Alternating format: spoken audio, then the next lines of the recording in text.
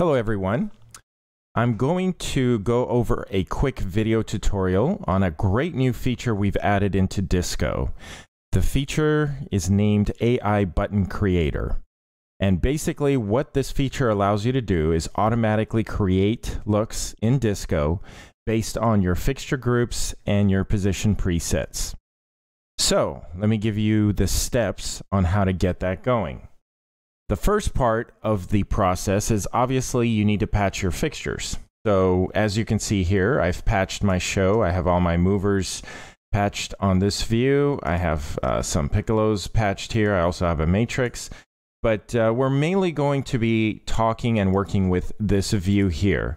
And as you can see those lights there in the 3D visualizer. So the first thing I need to do is create the fixture groups. So each of these groups will create a button group and it will create looks for those sets of fixtures. And you'll see a little bit of that in just a second when I start this. So again, the process is very easy. You're going to go to groups and you're going to create the groups that you want Disco to create the looks for you. So I've created my group 1, which are my washes in the middle. I'll kind of turn those on so you can see them. Group 2 are my beams that are around the perimeter there. Group 3 are my spots on the top. And then group 4 are all my fixtures. Now, the reason I did group 4 is because I wanted Disco to create looks for all the fixtures all at once. And it will also create them for just the separate groups of fixtures, so you can stack and layer them. Now, keep in mind, when you originally patch in Disco, these groups are going to be automatically generated. And what you may have to do is delete the groups that Disco automatically created, and then specify the groups that you would like to use. So the second step is you need to set your position presets.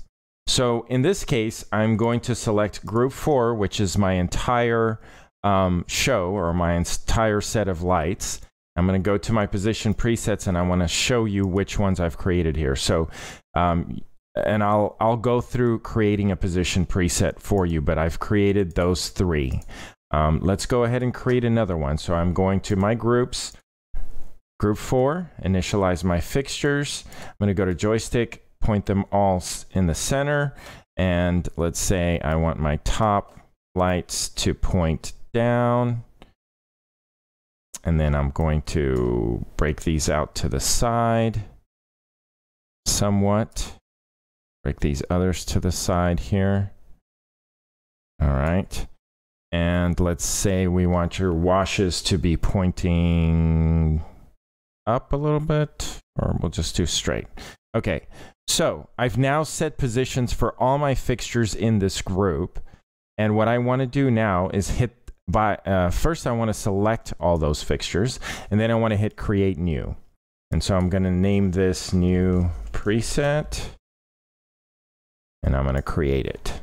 Okay, so you'll see that preset is now included in all the presets that I've created.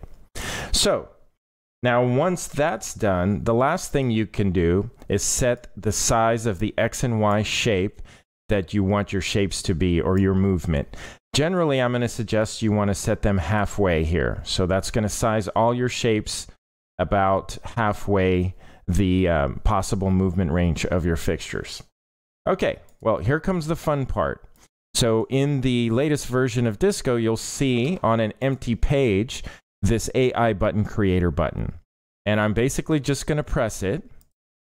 And as it's happening, I'll kind of tell you what's happening. So essentially what Disco is doing, it's now automatically creating looks from your presets and your position presets for your entire light show. So you'll see here in just about a few seconds, I've created all these looks in a matter of under a minute.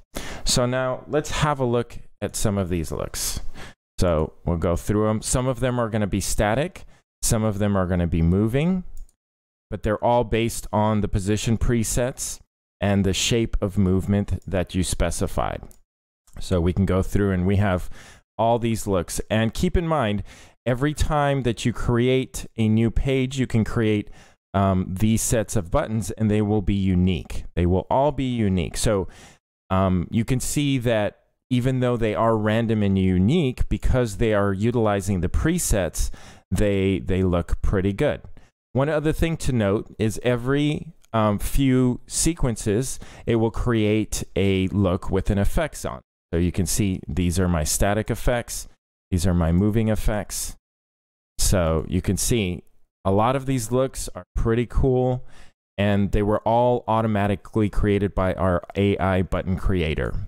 And just to add to this, I'll show you. So remember I told you we had these 4 groups, group 1, 2, 3, and 4. So if you go here and I press these, you'll see that those looks are for my first group, and then these looks are for my second group, and then these are for my fourth. And so you can see that you can use those 3 groups and stack and mix and match them, or you can use these that are the entire show.